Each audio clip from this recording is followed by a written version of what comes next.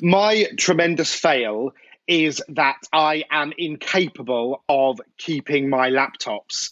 Um, in my life, well, firstly, in just the last year and a half, I am speaking to you right now on my fourth laptop in a year and a half because, yep, Look at Mark's face. awful. Look, we're all I like, know. oh.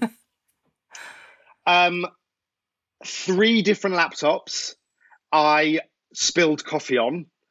One, I was on a train and a child ran past me Hmm. when I was working, and I went, "Ugh," and spilt coffee all over my laptop. The second one, I Oh picked up my no. mug. Yeah, I picked up my mug, and the entire mug broke off the handle. So I just had the handle, and I had coffee all over it.